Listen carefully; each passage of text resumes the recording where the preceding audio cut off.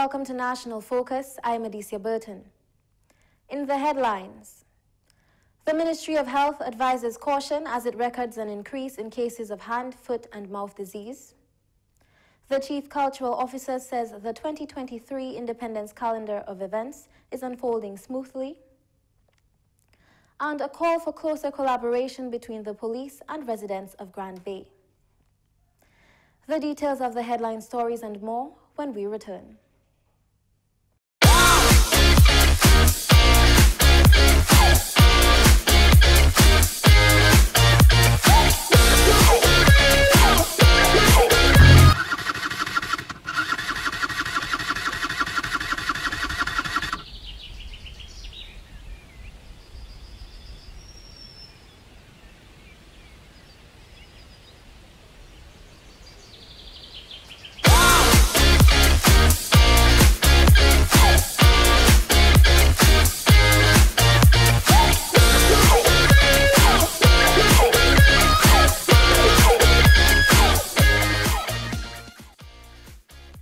Ride safe.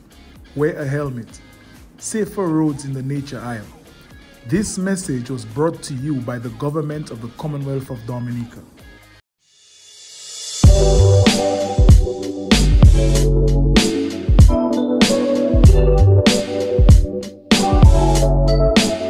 Welcome back. The Ministry of Health, Wellness and Social Services has called on the public to exercise caution as the ministry records an increase in cases of hand, foot, and mouth disease. In the first week of October, the ministry identified one suspected case. This resulted in a release of a circular by the Environmental Health Department on October 11, 2023. Since then, there have been suspected cases in 5 out of the 7 health districts in children below 6 years old. Acting Permanent Secretary in the Ministry of Health, Wellness and Social Services, Dr. Laura Esprit, explained that while the disease is more common in children under the age of 5, older children and adults can also be affected. HFMD is a common childhood illness caused by various strains of enteroviruses. It usually affects children under the age of 5, but can also occur in older children and adults. The disease presents as a mild to moderate illness, but can cause discomfort and concern. Symptoms of HFMD usually appear within 3 to 7 days after exposure to the virus and may include fever, sore throat, a rash on the hands and feet, and small painful blisters in the mouth. In some cases, individuals may also experience a loss of appetite, irritability, and feel generally unwell. Due to the contagious nature of the disease, citizens are urged to practice good personal hygiene to protect themselves. Parents are also encouraged to keep their children at home if they show any symptoms of the disease.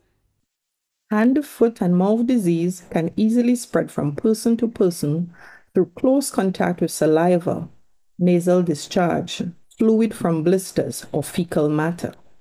Therefore, it is crucial to practice good personal hygiene, such as washing hands frequently, avoiding close contact with infected individuals, and disinfecting commonly touched surfaces. To help control the spread of HFMD, the Ministry of Health, Wellness and Social Services recommends that parents keep their children home from school or daycare if they exhibit symptoms. It is equally important to seek medical advice promptly if HFMD is suspected, especially if an individual experiences high fever, dehydration, difficulty swallowing, or if the symptoms worsen. Individuals who contract the disease are asked to seek medical care and to stay away from others until fully recovered. While there is no specific treatment or vaccine for HFMD, most individuals recover within 7 to 10 days with appropriate care, ample rest, and fluid intake to prevent dehydration. Over-the-counter pain relievers can help manage the discomfort caused by the blisters in the mouth and fever. It is crucial that individuals affected by HFMD avoid contact with others until they have fully recovered to prevent further transmission. The Ministry of Health, Wellness and Social Services is closely monitoring the situation and collaborating with healthcare providers and the Ministry of Education to ensure the adequate management of cases and further prevent the spread of HFMD within our communities. Dr. Esprit once again encouraged citizens to be proactive and to pay more attention to their personal hygiene practices. We urge the public, particularly school teachers, parents, and children, to monitor for signs and symptoms and promote hygienic practices. We encourage all to remain vigilant and follow the recommended preventative measures. For any concerns or inquiries regarding hand, foot, and mouth disease, please contact your nearest health facility. Principal of the Grand Bay Primary School, Mr. Evans James, says the police can be a positive force in improving the quality of life in the community. Speaking at a recent police outreach in the community, Mr. James noted that the difficulties young people sometimes present at school and in the wider community usually stem from home. The behaviors we are having in the school, both the primary and the secondary, it did not start in the primary and secondary school. Those problems started at home. The children from small are seeing so many things happening in the house at home, and they just bring it in the school. Hello. We have 5, 6, 7-year-olds in the Grand Bay Primary School bringing weapons at school.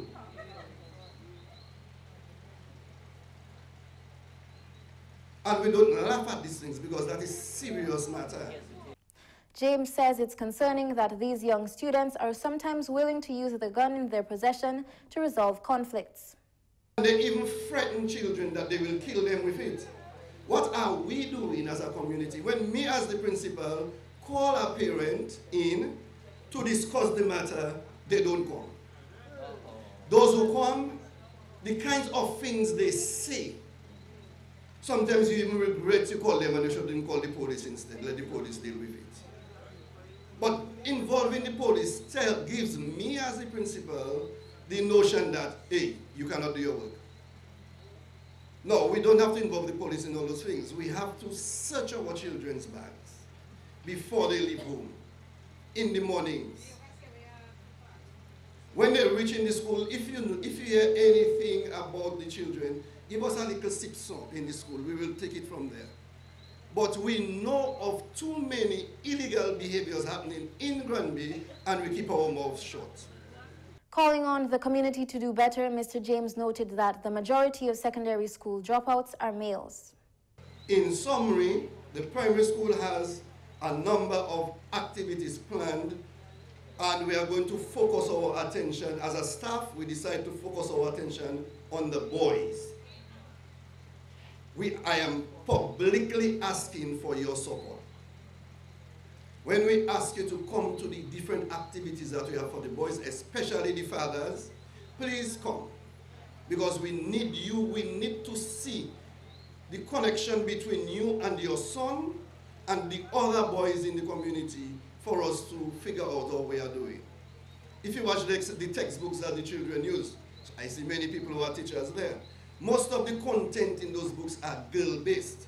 So we as a school have decided to form some other content material to suit the boys because, alas, if we don't do that, no matter what we do, God forbid, we will continue losing our young men, and we don't know what the end is going to be.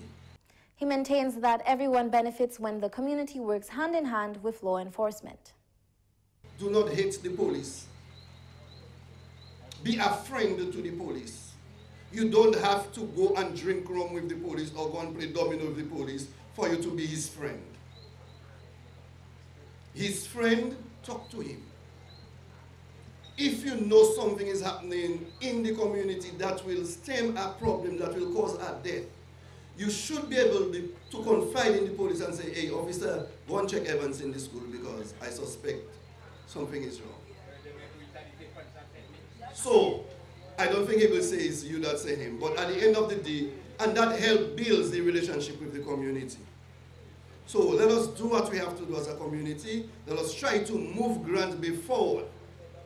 We are hearing too many things that we should not be hearing about Granby.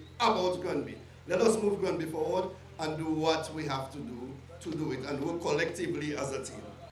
Chief Cultural Officer Mr. Ilson Matthew says the events calendar for Independence 2023 is unfolding smoothly.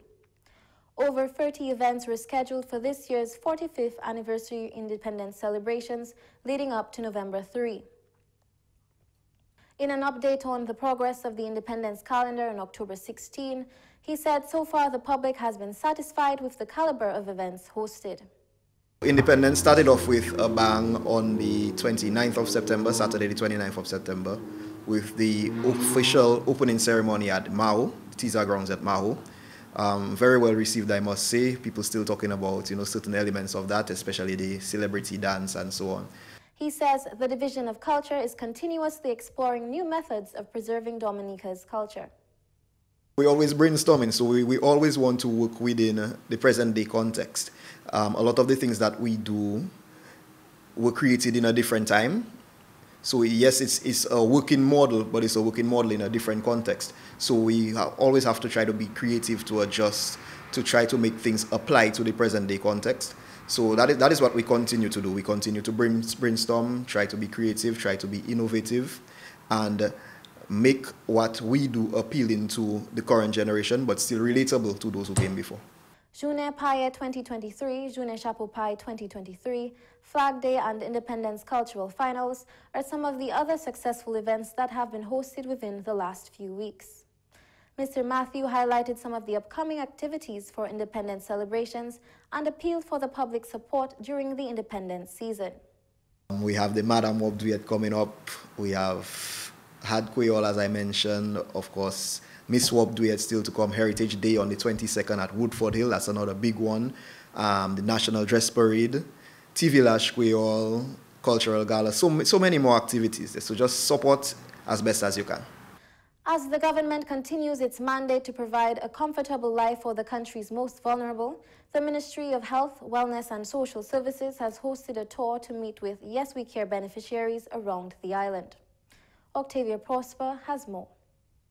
The government of Dominica, through the Ministry of Health, Wellness and Social Services, continues to develop ways to touch the lives of every citizen, to include the vulnerable and the elderly. This as Minister of State in the Ministry of Health, Wellness and Social Services, with specific responsibility for senior security, children at risk, gender affairs, and the differently abled, Honorable Dr. Cassandra Williams and her team, utilized the month of September, which was also dubbed the Month for the Elderly, under the theme Where We Are Older but Not Over, to recognize the Yes We Care beneficiaries around the island. Dr. Williams described the experience as rewarding. Starting from September, every Saturday, we've been visiting everybody, all the clients, and it has been a very rewarding experience. Tiring at times because we've had to perhaps cross streams and climb hills to find these clients, but very rewarding. We have been pleased at the reaction of these clients. They're very grateful that they have had the care of the caregivers on the Yes We Care program. We continue, although September is gone, we continue in the month of October trying to reach and touch and hear all of our clients and make them feel happy, make them feel that they still belong, they're still important. They're not just a name on a paper. Acting Permanent Secretary within the Ministry of Health, Wellness and Social Services, Mrs. Margaret Rudet Baptist, says the Yes We Care program, the brainchild of Prime Minister Honorable Roosevelt Skerrit, must be commended.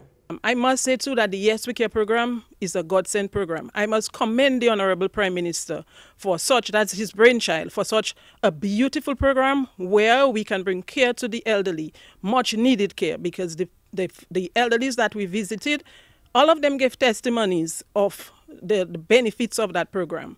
And so I am indeed happy that we too could make a difference. The ministry can make a difference, that we can take care of the elderly. We know that they've worked hard, a lot of them, and contributed to the development of Dominica. Now they are at their twilight days. It's a good time to give them the love and to let them know that they appreciate it. And even if they are older, they are not over. Coordinator of the Yes We Care program is Mrs. Celia Hamilton. At Yes We Care, we have a number of clients, a total just about 156 clients. We have 9 districts, and what we are doing here today, visiting the district of Portsmouth, Capuchin to be more specific, is bringing cheer, bringing love to the clients via the use of care baskets. And as the Minister and the Permanent Secretary have alluded to, these care baskets come in very vital, especially as we have been doing it for the month of the elderly. We have drawn into the month of October, but we are continuing because we figure that it is a very good initiative, and they really do appreciate it. Just the mere fact that the Minister herself is there in person, the Permanent Secretary, how often do you see those things? You know, so they really appreciate that. It makes them happy, makes them feel as if they belong, that as the program indicates for itself, Yes We Care. And so I think that's a very good initiative. Some of the beneficiaries were emotional and in loss for words, while others expressed their gratitude for the program. Thanks God for that. I am in that program. Thank you, I am in that program. Because you know that program, God knows, if you know that program, how I would be. And my government helps me, because he put my house also so, and he fixed up my house for me. In the name of Jesus. Amen. Thank you, Father. The Yes We Care program began in 2009. Octavia Prosper, reporting for the Government Information Service. Thank you, Octavia, for that report. You're watching National Focus. More when we return.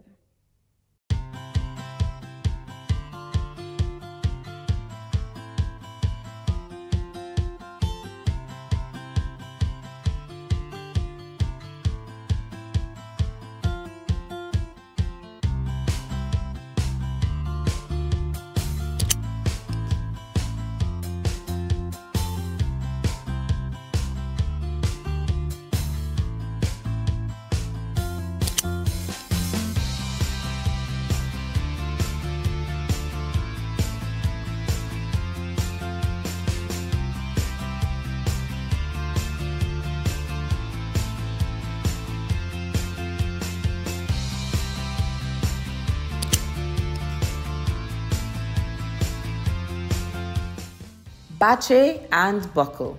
Safer roads in the Nature Isle. This message was brought to you by the Government of the Commonwealth of Dominica.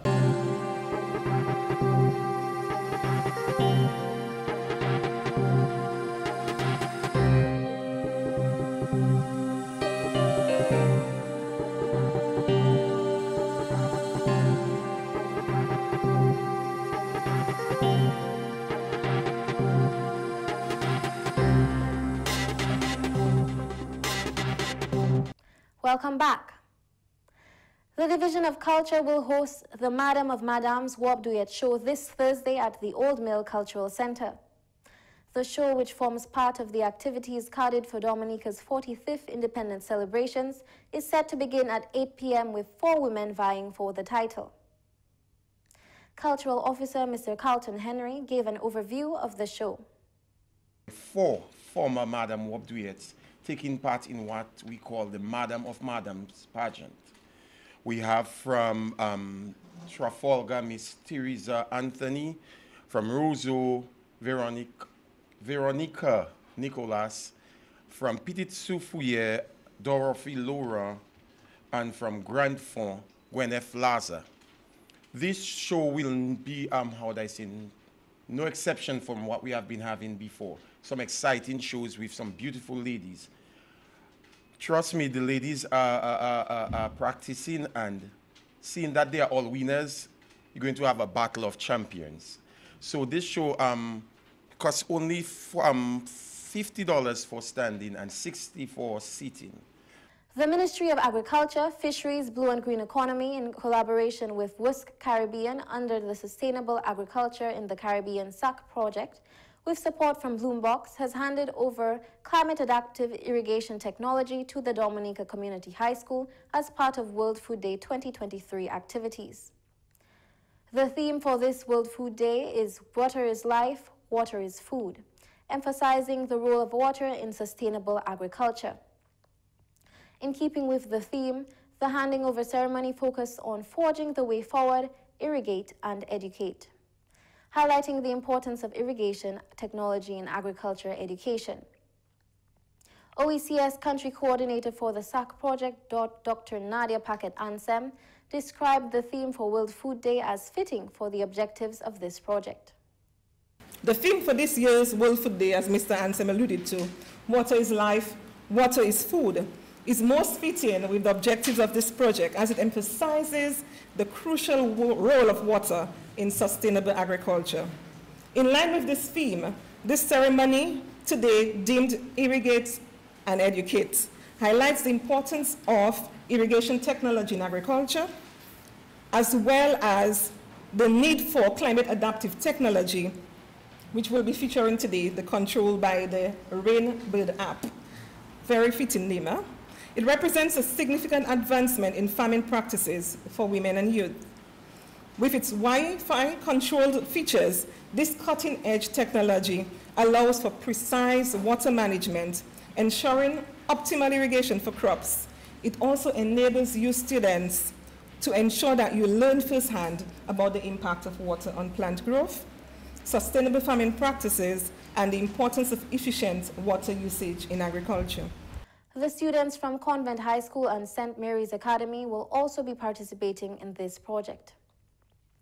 Parliamentary Secretary in the Ministry of Agriculture with specific responsibility for developing community agro-enterprises, Honorable Lakia Joseph, says that the involvement of youth is critical to the implementation of sustainable agriculture practices. Through strategic investments in modern irrigation technologies, we enable our youth-led agro-enterprises and farming communities to flourish, making agriculture not just a tradition, but a dynamic and attractive livelihood option. Do you love agriculture? What do you say? Yes, I.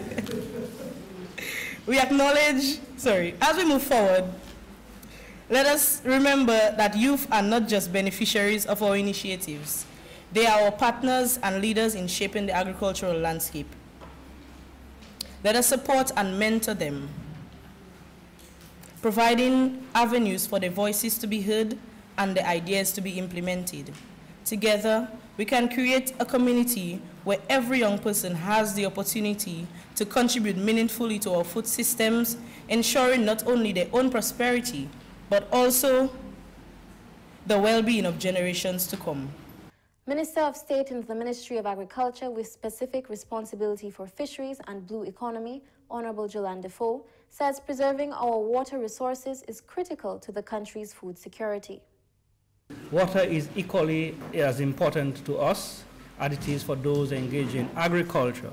And even more importantly, for those that are involved in the rearing of crops and even livestock, to be more cognizant of the people who tomorrow will invest in aquaculture, because whatever practices that they do in terms of the fertilizers, of pesticide that they use, remember, it is this very same water source that is going to be filtered into people who have aquaculture ponds, and therefore the water quality becomes a major issue. Residues of pesticides and antibiotics from people who do treatments to animals and so on. So you can begin to see the interconnectedness of all of our systems. So just speaking about irrigation as a silo is not enough. So I have to bring to the students the broader scope of that we are speaking of. Coming up next, the Creole News highlights with Jeno Jacob.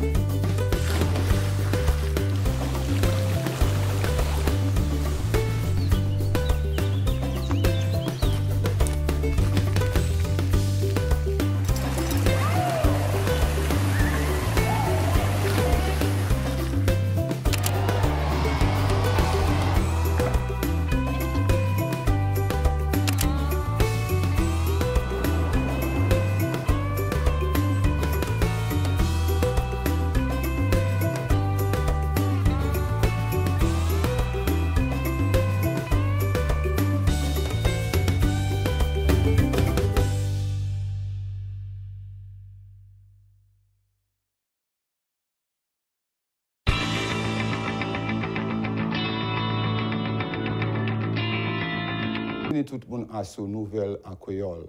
Nom mon c'est Geno Jacob.